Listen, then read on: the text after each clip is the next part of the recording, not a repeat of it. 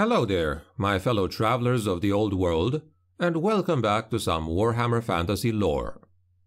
In today's addition to our famous cities of Warhammer, we will add a city that even I myself barely knew existed. It turns out there's a lot more lore on it than I thought though, considering it is arguably in the Tier 2, so to speak, of the big cities, where Tier 1, for a better comparison, means cities like Altdorf, Nuln, or Marienburg.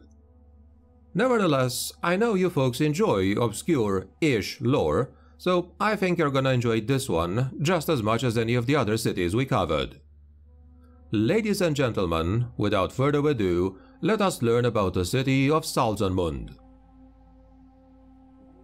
Salzenmund is the capital city of the imperial electoral province of Nordland, and a principality of the empire in its own right.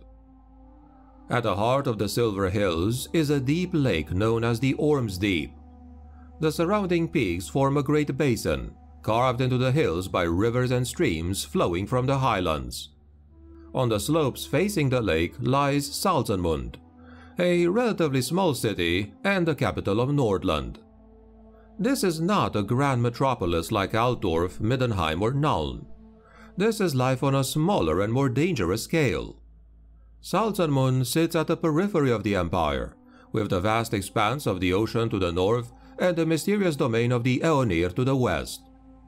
The Aeonir, if it sounds unusual, is in fact a faction of the Wood Elves. The river Salz flows from the lake, winding many miles into the Sea of Claws. Despite its inland location, Salzenmund has always had a rich maritime heritage.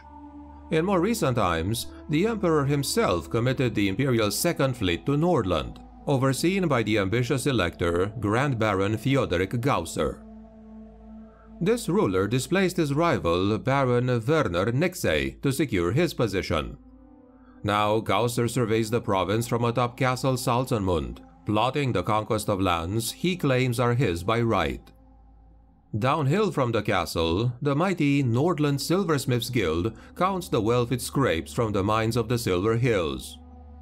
Below ground in the old catacombs and abandoned tunnels, smugglers traffic contraband from the coast into the empire.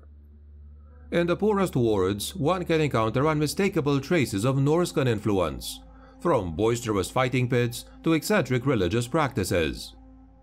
Salzenmund is a city with ambition. The Salzenmunders are blunt, good-humored, and eager to prove themselves. No longer shackled to Middenheim, they are eager to show the rest of the empire their worth. They look across the expanse of Nordland, from the Drakvald forest to the Sea of Claws, and take pride in their land. If you would ask a Wissenlander or an Averlander where Salzenmund is, they will either give you a blank stare or tell you it's somewhere on the coast. After all the Nordlanders are either fishermen or Norscan barbarians, or possibly both. Despite Salzenmund's location being miles inland, the city is inextricably linked to the sea, both in imagination and in reality. The setting lends Salzenmund a maritime air.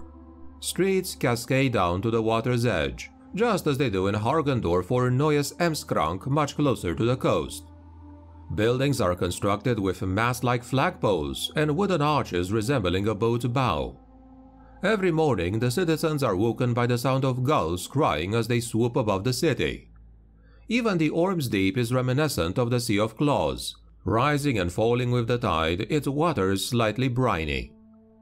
Centuries of Norscan raiding have driven Nordland's nobility and merchants inland, to seek the relative security of a city more defensible than Dieterschäfen, Hagendorf, or Norden.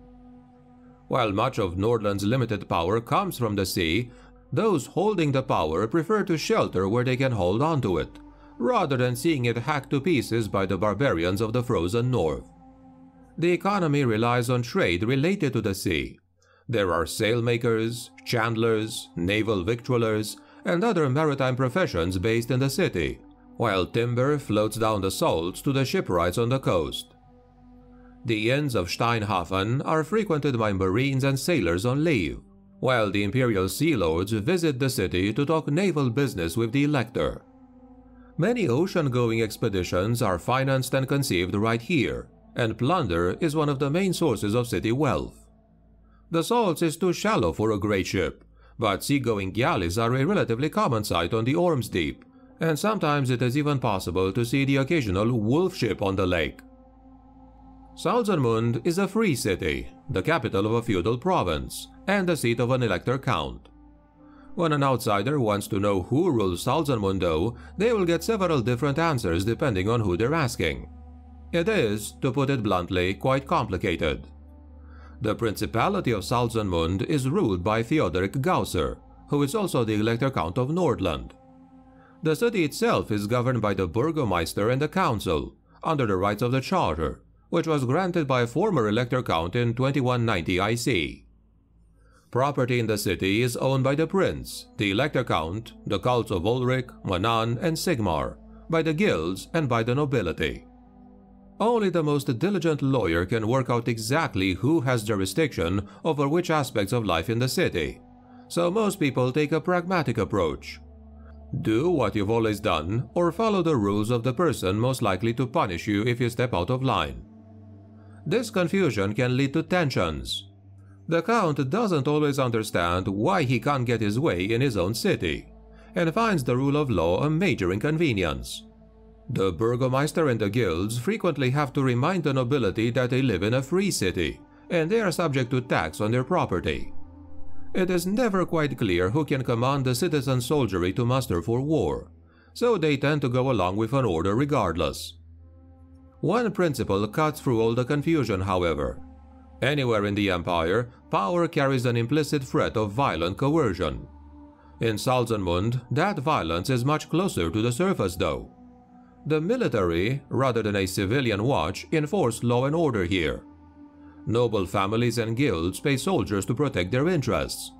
Trial by combat is far more prevalent in Salzenmund than almost anywhere else in the Empire. This is undoubtedly a legacy of Norscan influence, because in Norska, might often makes right. All that said, money and spiritual power is still important. The wealth and heritage of the Silversmiths Guild commands respect throughout the entire province, and even beyond.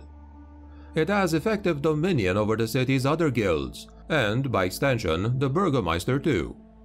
Salzenmund also relies on the sea, hence the cult of Manan is very powerful here.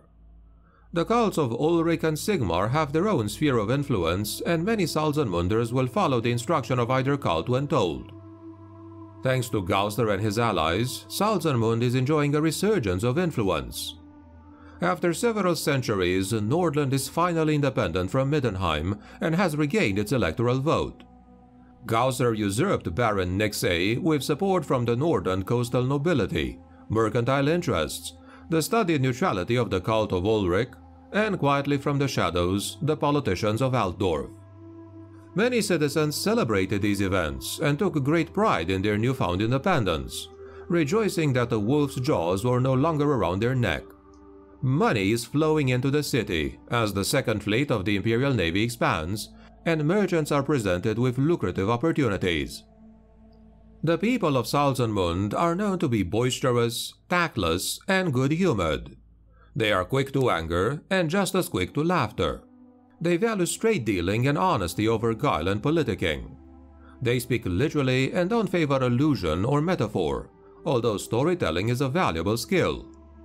Salzenmunders tend to explain everything through anecdote or lengthy accounts of personal experience. They accept that physical conflict is often inevitable, and rarely practice restraint where a boot to an ass can solve a problem. Violence is rarely beneath the surface. They also take a pragmatic approach to religion, an approach that is less common elsewhere. Trinkets, amulets, or symbols of multiple gods are popular, as Salzenmunders can be superstitious and like to feel protected by unearthly powers. They usually wear their hair long, typically braided or loose. Men often sport beards and mustaches waxed into points. They keep themselves very clean. The Nordlanders, curiously, like bathing, and Salzenmunders are no exception. So-called gold status citizens are a little too eager to show other Imperials that they can fit into high society elsewhere. They adopt typical Empire fashion. Slashed sleeves and hose are popular, as are fur-trimmed cloaks and feathered hats, So-called silver status citizens are a little more distinctly Salzenmundian. They favor woolen clothing in bold colors and trousers loose above the knee. The poorest of citizens will only wear furs, boots, and animal skin caps to keep out the wind. People dressed in nautical attire are a common sight. Woolen smocks with laced necks, baggy breeches, and round flat caps, often made out of sealskin. Just like any province or city-state of the Empire, Nordland has its own army of professional soldiers paid from taxes and subservient to the Elector Count. The army of Salzenmund forms the core of the Nordland State Army, and at any given time its regiments could be on campaign in the province or fighting alongside other states in alliance against a common foe. In times of war, the Nord Marshal drafts trained citizens, and every ward is expected to supply troops for the army. Alongside the state troops and the citizen soldiers, there are also knightly orders, mercenaries, ships' companies, and militias raised to defend Salzenmund and sally forth against the enemy. The companies of the city guard serve to protect the city, maintain peace in the walls, and uphold the law. Their yellow, blue, and black uniforms are a common sight on the streets of Salzenmund. Count Gausser's hold on power is recent, and he must be certain the military are still on his side, so he keeps his commanders close. There are two generals often found in Salzenmund. The army of Nordland is commanded by the Nord Marshal, formerly Gausser's own role, with the Count recently appointing General Gunther Fredhoff, a bluff campaigner who never liked serving under Middenheim. The commander of the Household Guard oversees Gausser's personal units. This role is currently taken by one Lord Harmon Barthelm, an old friend of the Elector Count. This was a controversial choice since his son Malfay shot the Princess Katharina Todbringer during the turmoil of 2512. Barthelm has disowned his son to keep peace with Middenheim, so it's not clear how sincerely he regrets his offspring's actions. The Salzenmund City Watch are also nicknamed the Bear Baiters. And this, my friends, has been what I wanted to tell you about the city of Salzenmund, capital of Nordland, for today. Apologize if I actually mispronounced it all this time. I do welcome any corrections if required. Now, as I said in the beginning, this place isn't as lore-rich as the Altdorfs and Middenheims of the world. So when we do return to it, it's only probably gonna be one or two more videos. Nevertheless, a very atmospheric, northerly beacon of civilization in the old world. Have you ever heard of Salzenmund before? Is it among your favorite Warhammer locations? Do share your thoughts on it in the comments below. If you enjoyed this, please leave a like, share, subscribe, and click the bell notification icon for future content. Thanks a lot, and Sigmar's blessings be upon you.